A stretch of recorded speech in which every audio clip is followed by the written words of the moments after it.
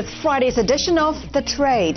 Toyota is pulling back 5.4 million vehicles to check for faulty gas pedals. Nikkei News says that may rise to 7 million.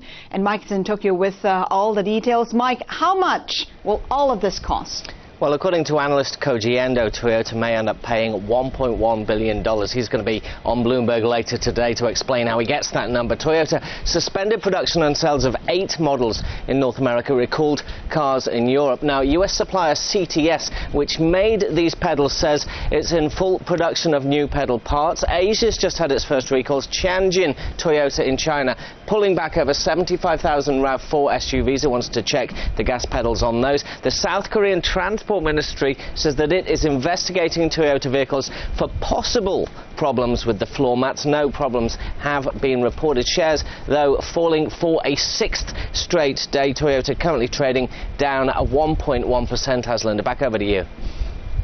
All right, Mike, here to give us his take on Toyota's future is Bill Russo, a former U.S. auto executive and now president for Synergistics Limited in Beijing and senior advisor for Booz Company.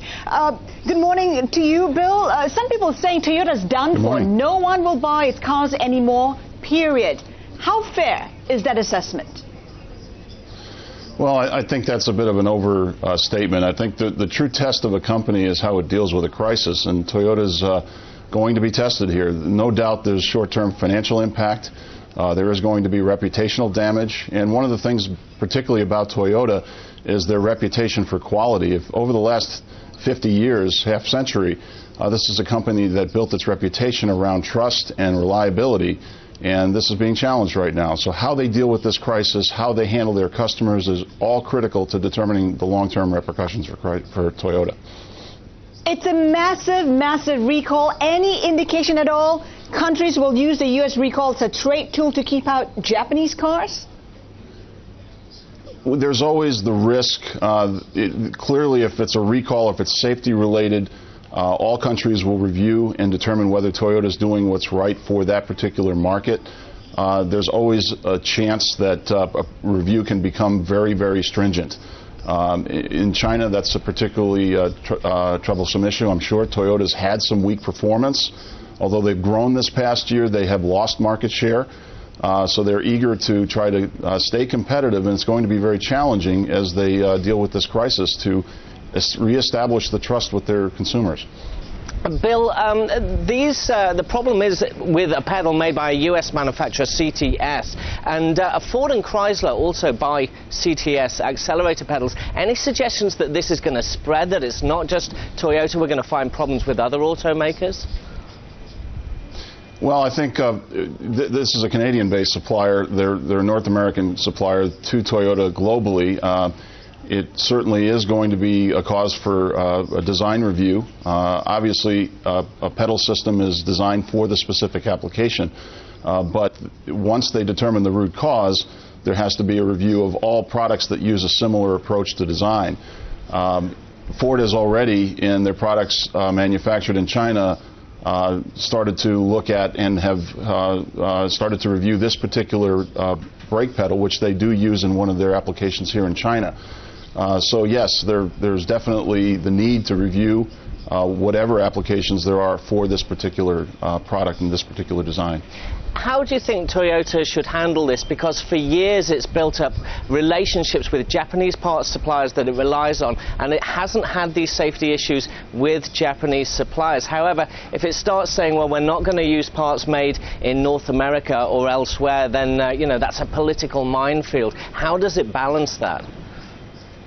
Yeah, I think this is one of the true challenges. If you look at what caused Toyota to be as successful as it has been over the past half century, it's because they had this Toyota way, this Toyota production system, which safeguarded all aspects of quality. In the past 10 years, Toyota has put a very specific target to become 15% of the global industry, and many say that because of that, they've had to make some changes to their operating model, prioritizing cost in some cases over quality.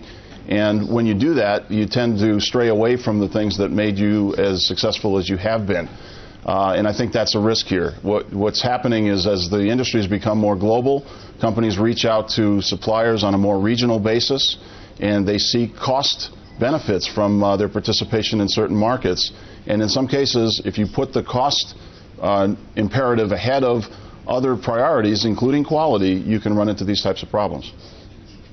Bill, despite the debacle, you don't see any other brand taking over Toyota in its role in the global auto industry. Why not? Why don't other car makers come close?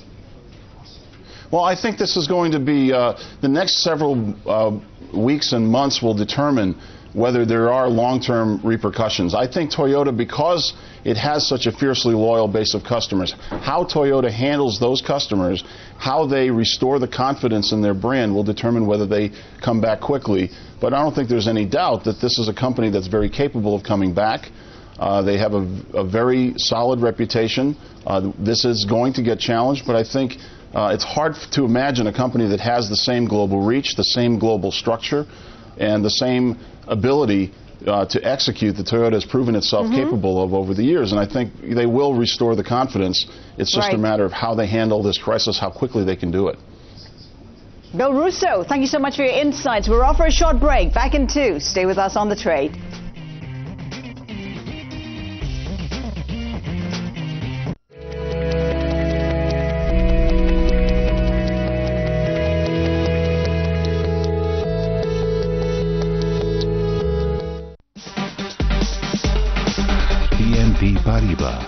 The bank for a changing world. Central banks are printing more and more money. If you do not trade Forex with Interactive Brokers,